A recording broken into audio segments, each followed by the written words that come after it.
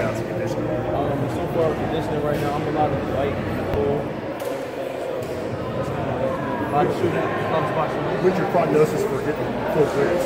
I should be 100% healthy. So are you shooting for the European trip? Is that your goal? My goal is to play. My goal is to play over here, but I'm not rushing to do it.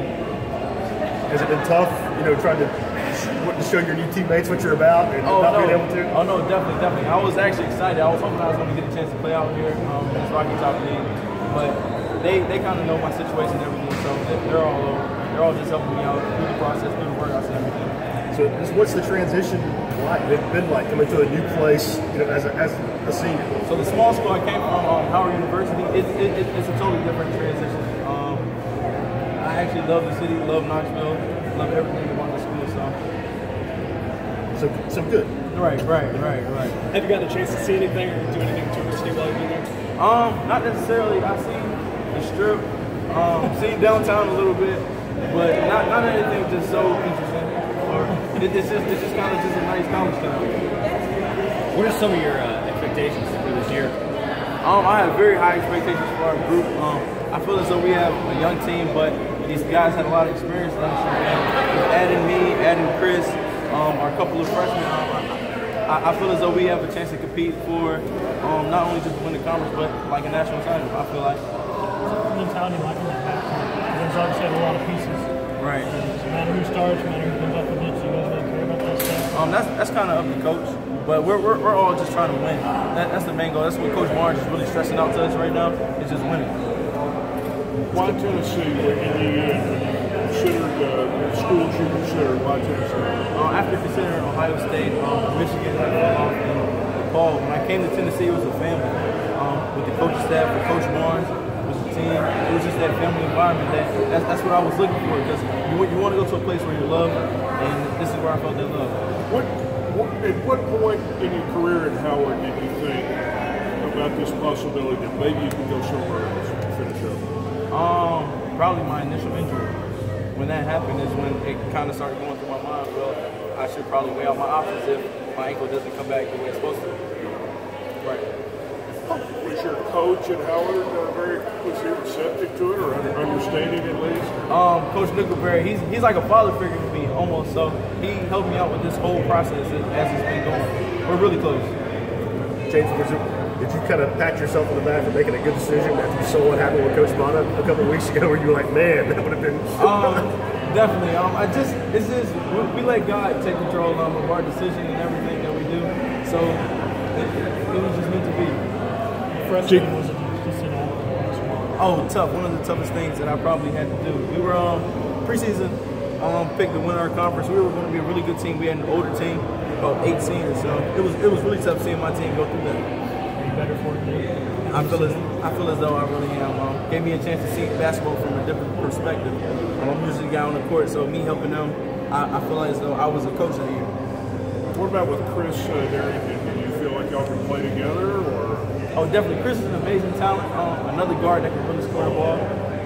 I just feel as though that's one thing that Coach was looking for. Just good guards coming. Just great guard play, and I feel as though we bring that. Is coming in as a transfer kind of added chip on your shoulder when it comes to your approach? Always. This is just the biggest level of basketball, the SEC, that there is. So I feel as though that's why I kind of chose Tennessee. This is a school where I can show my talents on the biggest stage. How excited are you to do that? I mean, obviously you've played D1 ball, you've proven yourself there, but to get to a place like this and to get that, I guess that shot at doing that, how much does that mean to you? Right, super excited. Since I've entered college, I've always felt though I was one of the best players on the court. But as of right now, how I've been working and everything, I really feel as though I'm one of the best guards in the nation. And just being in my relationship with Coach Barnes and his team, I just really feel as though that we have whatever it takes and all it takes to win. James, how have you been able to overcome your size in the past, you think? Work, just time in the gym. I love staying in the gym. I love having teammates that love to be in the gym like these guys. They just help me out. I help them out wherever I can. I'm a little older than all of them, so it's almost like a little big brother role. How much were you able to interact with some of the returning players and the existing players before you decided to come here? I took my visit I committed probably a week after my visit. So I had a little time to interact with the guys that came to the Maymaster, or a little time then. So it was about 7 or 8 guys on campus. Grant hosted me. So about a week, a couple of days I spent with him. Is it weird to be, the new guy and also the oldest guy at the same time? It's not something you see very often. It's not, but I feel as though that transition is probably easier for me, seeing as though I know myself, me being a little older. These guys are still trying to find themselves, so it's a big difference. Coming from the outside, what's your impression of SEC basketball in general? SEC basketball, fast, up-paced, physical. These are some of the best talent in all of college sports, from basketball to football to any sport you want to name. So it's just a very competitive conference. What did some of the existing Tennessee players say about Rick Barnes' coaching style? Any of them talk about what he's like? Of course, you try to pick their brains before you come to get a sense of what Coach Barnes is like. When I found out about Coach Barnes, he's loving, he's caring. He wants the best out of everybody on his team. So he demands a lot, but that's in this conference, in this type of brand of basketball, that's what you want out of a coach. Somebody that's going to push you to be better. So Coach Barnes is tough. When you looked at the Tennessee situation, how appealing was it when you look at a roster that's got a lot of youth, a lot of good talent, and maybe a couple guards here or there from being a really good team? Is that a pretty easy sell for you? Coming in, one of the major things that I wanted to be on a team that I felt as though could compete for that conference championship and also a national championship. So coming in, I saw that they had a good front court in Grant, him being all SEC freshman. So that was very enticing for me, playing with a good bigs. Because at this level, you need those guys to win. On top of great guard play. Take 2 more. What are some other strengths of yours that people haven't seen you play, besides the scoring aspect of it and experience? What else stands out about your game? What I feel as though stands out about my game is something probably a lot of you guys wouldn't see. It's off the court. Me being able to bring guys together to just get the most out of people. Just a great locker room guy.